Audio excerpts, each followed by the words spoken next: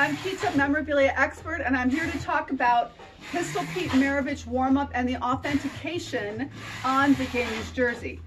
Okay, note, this is the Superdome Jazz logo, meaning they were to be playing in the Superdome.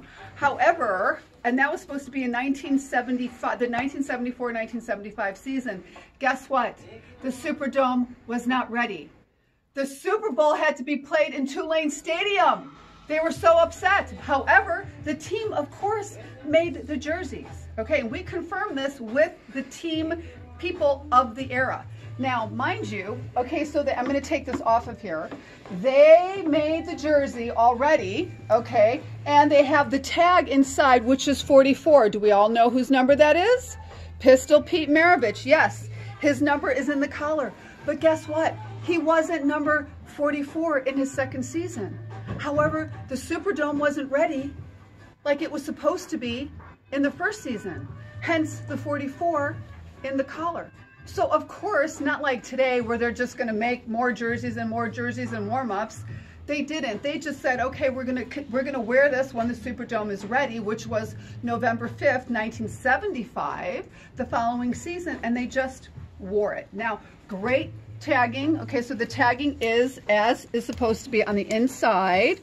We have the sand knit tag, which is absolutely correct. Notice the R on sand knit is in the proper place, and the size is correct for Pistol Pete. Okay, there's tons of use on this. There's actually a button missing. Tons of wear. You can feel the wear. You can see it. You can see the collar wear. Okay, comes from a team source, a very good team source. And what's cool about this hasn't seen the light of day. This was, after this was used, it was stored away up until now. How many years is that? That's like forever ago. Never seen before, never out on the market. You're never gonna get one like this. So this is not a size tag. This is a player designator, okay? So now it's also nice to know there is another jersey out there on the market, and it's got 35, and his name is Ollie. And he only played, guess what? On the team the first year. They made him a Superdome warm-up, of course they did, put 35 in the collar, his number, which was only for the first year, and then next season he was gone.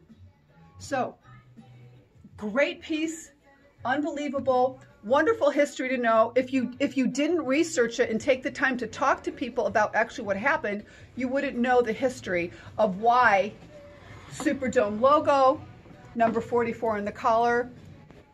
Great piece of memorabilia. Memorabilia.expert. You can go and bid on it right now.